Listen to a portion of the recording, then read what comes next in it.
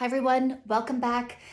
This channel is going to be videos on makeup, hair, and outfits. Outfits I'm not really as skilled at, but I am looking to find outfits for myself at this age, 50, at this size, which is about a size 10, medium, large, depending on what brand it is. So I'm hoping to get some help and to give you ideas as well when I go through and start finding clothes that I like.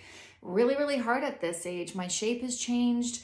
I don't get to exercise as much, and you know, all the changes at 50 years old. So everything is changing and I'm on a hunt.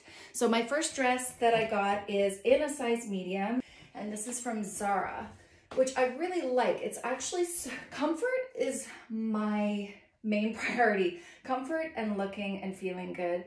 But I don't want to be uncomfortable anymore. I'm just over it. I don't want to have to be sucking in my tummy. I don't want to have to be dying when I'm sitting. So comfort is huge for me. And this one is great. It's a long, would they call it a midi dress or something in between actually. It's quite long on me. Let me put the boots on that I actually wore with this outfit.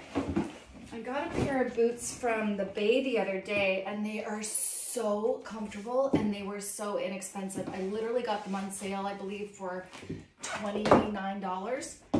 So let me show you what this looks like. You don't really want to see my bare feet.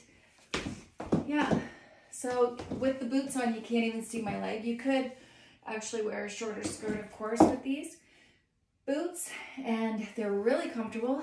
And yeah, I loved it. I just have it on with some gold jewelry. This is jewelry that my family has given me over time, and some gold earrings that I got also from Zara.